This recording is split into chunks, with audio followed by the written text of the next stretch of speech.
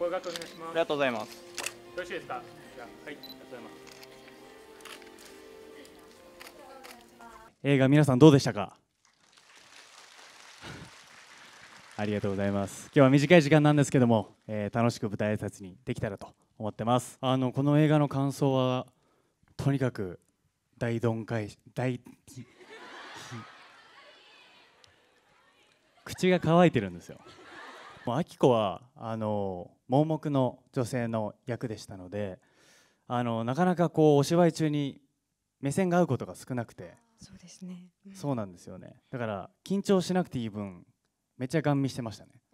はい、きめ細やかな肌をしているなと、はい、どのシーンでも思っておりました。というと、普段は目を合わせる演技だと緊張されてるんですか。いや、それしますよね。でこんなね、何センチか分かんないけども至近距離でなかなか目を合わす機会はないですからね。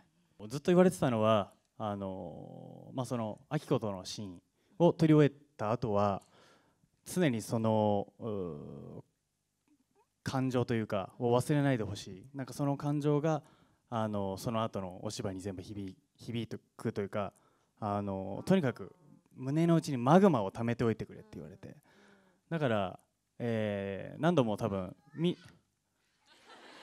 元気だね何度も見ていただけると分かると思うんですけども、なんかそうですね、第2章から始まるんですけども、もうあの時にはもう化け物なんですよね。はい、これなんか大ヒットだから何でも言っていいって言われてるんですけど、どこまで言っていいかちょっと分かんないですね。ドキドキしますけど、はい、大丈夫です、大丈夫です。最初の頃とかすごく緊張していたんですけど、もう岩田さんのそのお人柄っていうんですかね、本当に頻繁に声をかけてくださってたと思うんですけど。でもなんか好きな食べ物なんですかみたいな小学生みたいな質問してなんかプロフィールみたいな、はい、でその質問の答えが枝豆ですって言われた時にはちょっとびっくりしました。あ、そうでしたっけ。そうなんですよ。枝豆、そうですね、好きです。はい、人生を変えた出会い、人でもいいですしことでもいいんですけれども。そうですね、ちょっと真剣な話になっちゃうかもしれないんですけども、僕ストレートネックなんですよ。なので最近高反発枕に出会いまして、人生が変わりました。枕は大事ですからね。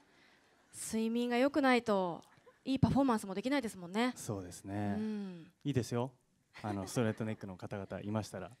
全然通信販売とかではないんですけどね。はい、すごい売れちゃいそうですけどね。はい、ストレートネックなんですね。大変ですね。はい、いやいや踊ったり体使われるからひどいですね。いや私もストレートネックなんでよくわかります。ストレートネックです。はい、大変だなと思って枕は大事です。はい、土村さんは人生を変えた出会い何かありますか。この後にそうですね。いやでも私もストレートネックなのでまさかの。そうなんです。私も整体に通ってるんですけど、はい、これからその高反発枕というものにちょっとこれから出会ってみたいなっていう今気持ちになりました。今岩田さんがさりげなく土村さんの横から見てましたどれぐらいストレートネックなのかなと思って。ちょっとずつ改善してるとは思うんですけど、どうなんでしょう。結構ストレートネック。いい勝負です。いい勝負。岩田さんは究極の愛の形どんなものだと思いますか。究極の愛の形、また大きなテーマですね。自己犠牲の精神じゃないですか。